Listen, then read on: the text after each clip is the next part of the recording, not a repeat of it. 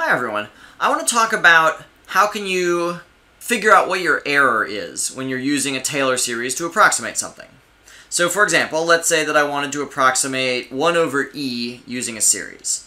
So I could use the series e to the x, and if I'm trying to approximate 1 over e, that's the same thing as if x is -1. So 1 over e is e to the -1, so I plug -1 as x into my series, and I get this. Because we know that this series converges, I could calculate this value as close to the true value as I wanted by adding up the complete infinite number of terms. Of course, in reality, I can't add up an infinite number of terms, so I have to choose some number of terms to add up. So obviously, if I add up the first 3 terms, that's not going to be very close to the true value, but if I want to be more accurate, I can add more terms. So one question you might ask is, if I want to calculate this within a certain degree of accuracy, so say within 1/10 of the true value, how many terms do I need in order to be sure that I'm close enough? That's the kind of question that we're going to answer today, at least for this kind of series. So first, a little terminology. I'm going to use the symbol p to represent a particular polynomial approximation. So the subscript tells you the degree of the polynomial. So here, p sub 4 means a 4th degree approximation. So it's going to be my first 5 terms here. Alright, so the entire rest of the infinite series is given the label r sub 4. This is the error that's associated with the 4th degree polynomial approximation. We call it error because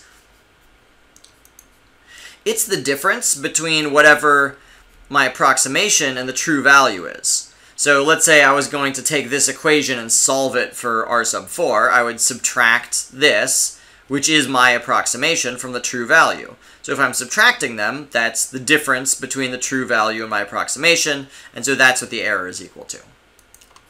So what you might wish we could have is, maybe there's a nice equation that would tell us exactly what this error is.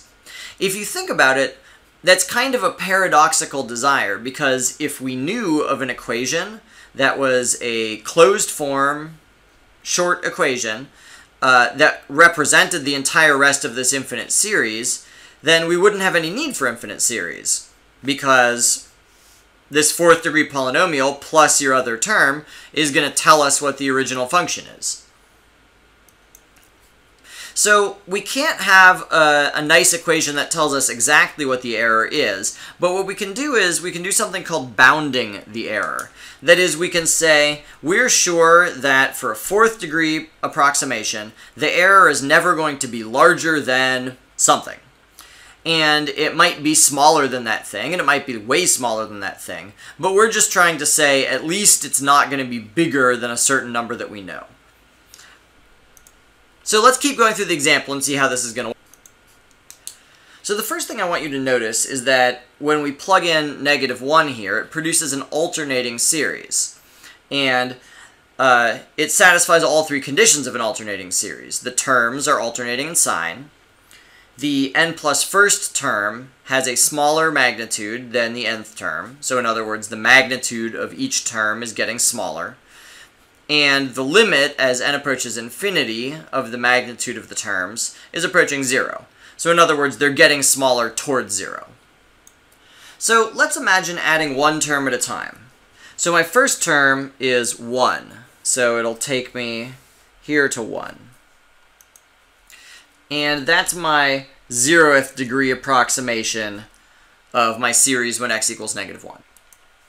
If I add the next term, it's a -1, so that takes me right back to 0, and that's my 1st degree approximation at x equals 1. I call it 1st degree because it comes from this linear equation up here. I'm taking my first 2 terms. Okay, let's do a couple more. The next term, I add a half, so that takes me to a half, and that's my 2nd degree approximation. The next term, I'm going to be subtracting 1 over 3 factorial, which is 1 over 6. So I'll be subtracting a 6th. So that takes me to about here. And that's my fourth degree approximation. Oh, nope, sorry, that's my third degree approximation. Okay, I'm not going to write any of the numbers, but my fourth degree approximation is going to add a little bit, and then my next one's going to subtract a little bit. And eventually these things are going to end up at the true answer in here somewhere, which is the value I'm trying to calculate, 1 over e. Alright, so here's what I want you to notice about this picture. First, we know that the terms alternate. That means that we alternate going this direction and going this direction. Whenever we add another term, we're either adding a number, or if we've just added a number, we're subtracting a number. The second thing you should know is, because the magnitude of each term is smaller than the one before it,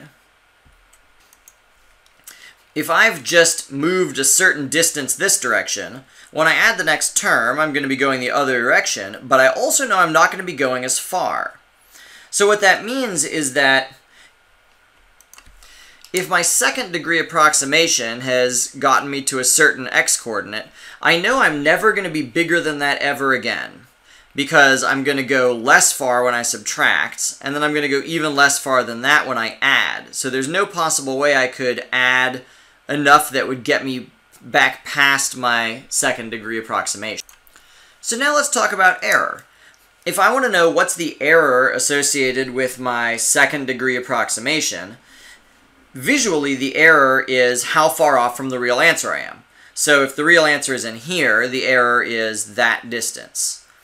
The problem is, the whole point of this is I don't know exactly what the true answer is, so I can't calculate what that distance is. So that's why we have to put a bound on the error. We have to find what's something that's easy to calculate, that we know is definitely larger than that distance. Something that's larger, that's definitely easy to calculate, is the very next term I'm going to add. So if this is my second degree approximation, if it ends up here, the very next term I'm going to add is this -1/6, which comes from here. Which comes from here. So the reason I know that the magnitude of that term is larger than the error is because I know that it takes me to the other side of the true value. The reason I know it takes me to the other side of the true value is because I'm going to end up in the next term adding an even smaller amount. So it's like every single term I add is going to take me to an alternate side of the true value. So if I want to know, at any given time, if I want to know how far away am I from the true value, I can't know that. But I can know that the size of the next term I'm adding is, because it's going to take me to the other side, is larger than that distance. So let's go even more general. If I've got an alternating series, then my nth degree approximation is the first n plus 1 terms of that series. And Rn is the error approximated with Pn. So it's the difference between my approximation and the true value. So what we're saying is the magnitude of the error associated with an nth degree approximation is smaller than the very next term, smaller than the very next term that you would be adding. So back at our original example, I was trying to calculate 1 over e. I decided to use a fourth degree representation. So if I actually add all these numbers up, I get 0.375. Okay, and I want to know how far away is that from the true value. And we're pretending that we can't calculate the true value with a calculator. So the question is, what's the largest that I might be away from the true answer? That's this. So what this theorem tells us is that the magnitude of this error is less than the very next term that's not part of our approximation, because that term is going to take us across whatever the true value is in whichever direction we're going. So that's why we know that distance has to be bigger than the distance between where we are and the true value. So in this case, this is 0.0083 approximately. So what that's told us is that the error associated with this approximation is smaller than 0.008. So that's pretty close. That's pretty good error.